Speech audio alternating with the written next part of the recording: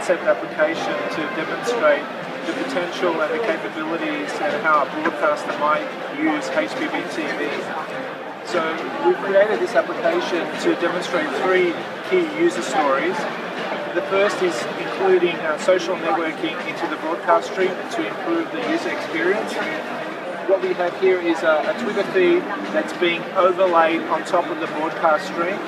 We also have an indication there that it's saying that HbbTV is available. So what makes this Twitter feed really special is that it can be a personalized Twitter feed, not the standard Twitter feed that's sent through the broadcast channel, but it's something that is customizable and personalizable by the user. So if we click the HbbTV button and go to our settings page for social media, this is where we can add and remove accounts. We can set up our Facebook account or Google+. We can turn on and off our social feeds. And for Twitter, in this case, we have some key hashtags or keywords that we're currently listening to from the Twitter API. In this case, it's SMPTE and Ericsson. That was what we were seeing on our Twitter feed. So this gives that user the whole experience where they could be watching one program, but at the same time still be following, cricket or some other sport or some other event that they want to follow through Twitter.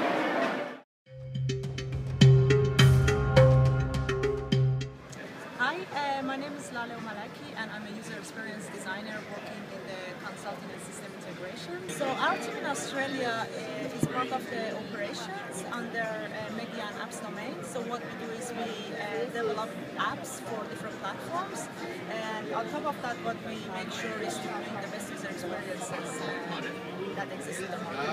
And the idea with HbbTV is as a broadcaster you can customize it to send programs based on time or based on a specific schedule to your audience.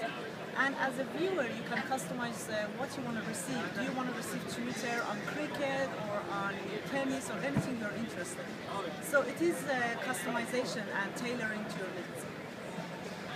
So if we load the HbbTV screen, you are now watching the Q&A program. And normally what happens is people watch the Q&A program and then they know that they can cast their votes, but what they need to do is they have to bring their iPad or iPhone or laptops, go to the Q&A website, and then inside their website they can ask a question or do a voting or do some interactions with the content. But with the HbbTV technology, what happens is that you can bring the app on as a layover on top of your broadcast TV. So here you can see that you can easily vote on any topic that the Q&A program has decided to cast as a question to you. Or if you decide to change your mind, you don't want to watch the current broadcast anymore and you want to watch some video on demand, you can easily go to some categories. For example, sports, you want to watch some of the events that you have missed out on. Or the other way to watch, as we call it catch-up TV, is to go to the EPG. So you go to the program guide and then you have a list of all the programs from the days in the past and also the days in the future. Here is an example, a program that has been played yesterday. For example, I have missed on the news on yesterday. So what I do is I go to the previous day, I click on it, and I immediately switch to the video on demand or catch-up program that I have missed. Or it could be that some of the TV series that you would like to watch earlier than it's scheduled by your broadcaster. So if the broadcaster has the rights, you could easily, with some special priority, ask for the access to future events. So if today we scroll further from today, you can see you have some of the programs, for example, Offsiders here, that is available as a catch-up, so you can watch it on future. So the user experience part of this HbbTV is about making it a personalized experience for yourself. Hi, I'm Torben Jensen from the Danish company Baroga. We partner with Ericsson in the domain of HbbTV, and our domain is really to get the data into the transport stream that enables these applications and to integrate it all into the broadcaster environment so that we can run it after their broadcast schedule. and have a dynamic change of HBB signaling during a program.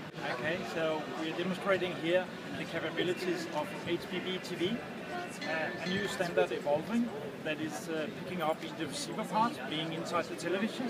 So basically what we have in the television is a browser. So what we can do is trigger in the stream the browser to pick up and start playing an application. In this case we have it signaling that there is something more. If I hit the red button here, hitting the red button will take me into an application. What we actually saw right now is that it disappeared just as I exited the application. It's actually being driven by the broadcaster schedule. So if with 1 minute we programmed it to do a different thing.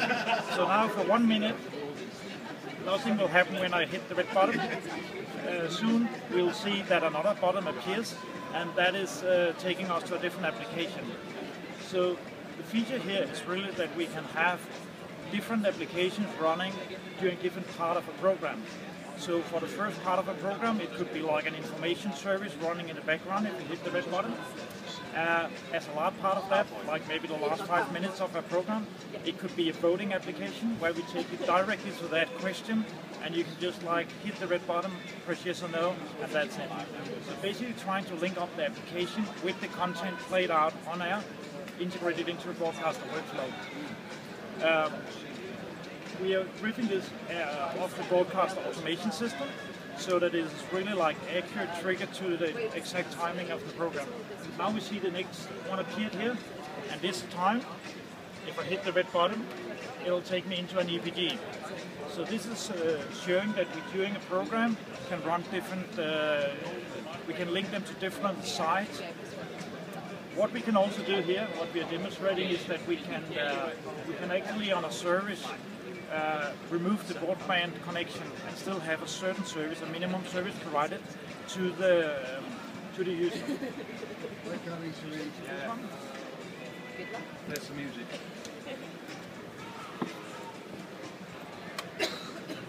So on this service, I just removed the internet connection. So now clearly no broadband connection. And if I go into this service now, see if I'm on the right one here.